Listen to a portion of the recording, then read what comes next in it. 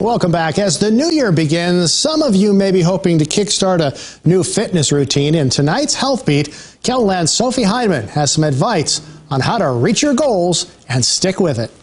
After giving birth to twins, Stephanie Branson began a new journey to get healthier and stronger. And getting healthy is something on the list of many as the new year kicks off. My end goal was to basically just feel good in my own skin and just love the way I look, you know what I mean? She signed up for a membership at Sanford Wellness and started working toward her goal in September. I definitely fit into a pant size that I probably haven't fit into since I was in like 7th grade.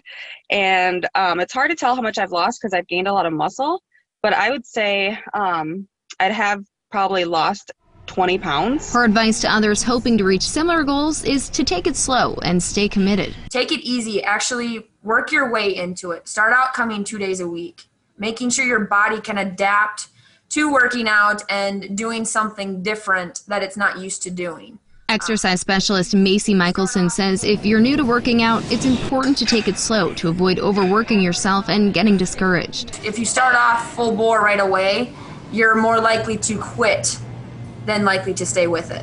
And for some extra motivation, consider signing up for a personal trainer or having a friend come with. You know, having that trainer or that partner kind of gives you a kickstart. You have that person, you know, someone's there holding you accountable. Hey, they're waiting for me. I gotta be able to make it to class. And most importantly, stick with it. Just make sure you're physically ready and just stick to it. And you don't see results right away, but just keep with it and you will.